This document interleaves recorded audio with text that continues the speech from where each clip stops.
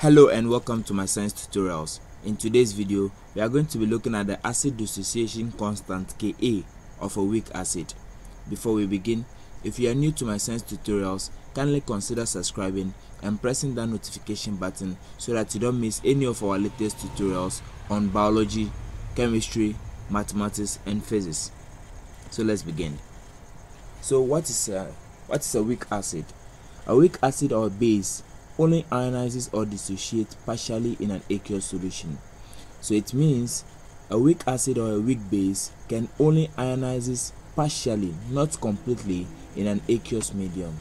So which means a weak acid in an aqueous medium, if the acid has 3 or 4 protons, it can only donate 1, 2 or few of those protons to form what? An aqueous solution. Now let's have a look at acetic acid as an example. Now acetic acid is of the formula CH3 COOH. This is an example of a weak acid. Now if it dissociates in water, which is liquid,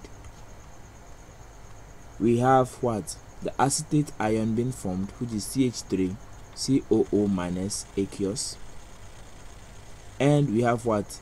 H3O plus ions also being formed. Now the Ka, or the acid dissociation constant of any weak acid, can be written as what? Ka is equal to, now in this case we are going to have what? The concentration of what? The ions formed in aqueous solution, which is what? The acetate ion CH3 COO minus, multiplied by what? The hydrozonium ion concentration, divided by what? CH3 COOH, and that of water. But we neglect that of water, so we have what? The Ka to be what? CH3 COO minus, then H3O plus ions divided by what? CH3 COO minus. So with this formula we can easily calculate the Ka of any weak acid. So let's go ahead and look at an example. Example number 1. A weak acid Ha is found to contain 0.049 molar Ha. The concentration of the hydrozonium ion and then A minus ions is equal to what? 8.4 times 10 raised to the power negative 4 molar. We are to calculate what? The Ka and then the pKa of this particular acid Ha. So let's go ahead. So we write solution. First of all, we need to write what? The dissociation of the weak acid Ha. So we have Ha, which we are saying is liquid, plus what? Water, H2O, which is also liquid. Then the reversible sign comes. Then we have what? H3O plus being formed in solution, aqueous, plus the A minus being formed in solution. Now once we have this equation, we can say our Ka is equal to what? The product of the hydrozonium ion concentration in solution, which is H3O plus, and then A minus, all divided by the concentration of what? Ha. So our Ka is equal to, the hydrozonium ion is equal to the A minus in solution. So we have what? 8.4 times 10 raised to the power minus 4, all squared because they are 2, so we square them, divided by Ha, which is what? 0.049 molar. So we have 0.049 over here. So our Ka will be equal to 0.0000144, or our Ka is equal to 1.44 times 10 raised to the power minus 5. Now that we have the Ka, the second aspect of the question is saying we have to find pKa. Now pKa is equal to negative log Ka. So which means negative log the Ka value, which we have as 1.44 times 10 raised to the power minus 5. So we have 1.44 times 10 raised to the power minus 5. So negative log 1.44 times 10 raised to the power minus 5 is equal to 4.84. So it means the Ka of this acid Ha is 1.44 times 10 raised to the power minus 5, and then the pKa of this acid is what? 4.84. Let's have a look at another example. Example number 2. A solution of acetic acid has the concentration of what? 0.01 molar. 4.2% of it ionized in aqueous solution.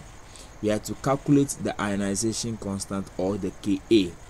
So let's go ahead and see how we can solve this problem. So we write solution.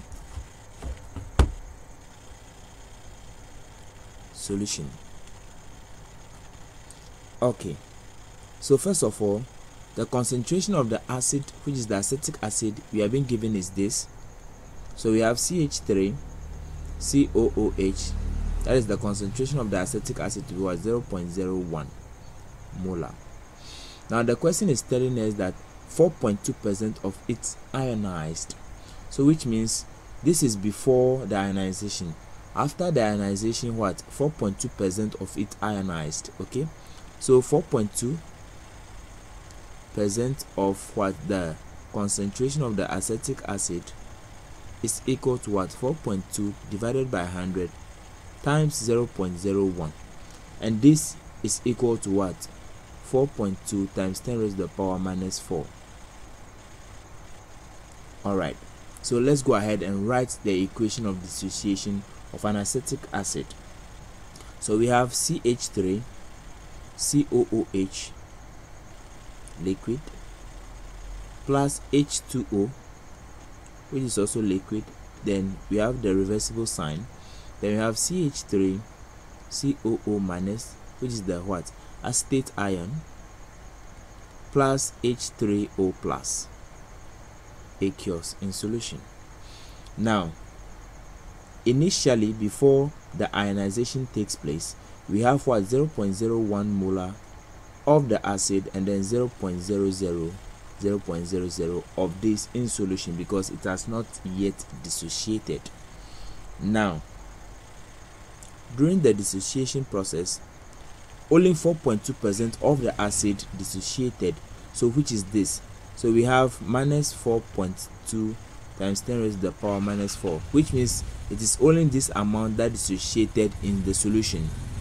Now we have 4.2 times 10 raised to the power minus 4, and then 4.2 times 10 raised to the power minus 4 as the amount of what? The acetate ion and then the hydrozonium ion produced upon the dissociation of this acid. That is the 4.2% of it. So after the dissociation, what do we have?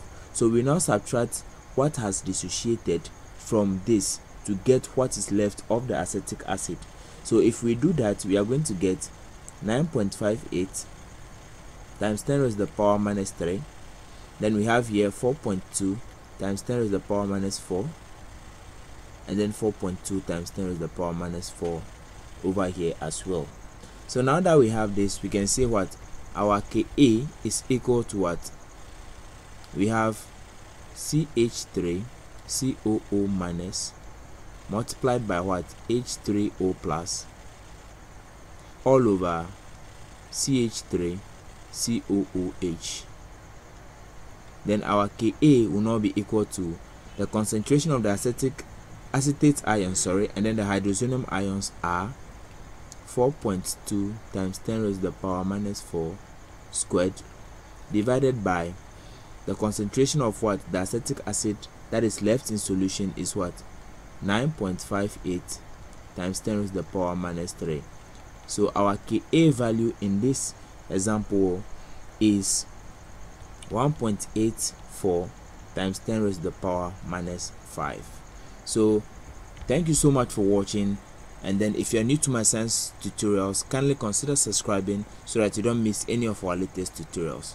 Thank you once again, and I'll see you in the next video. Bye bye.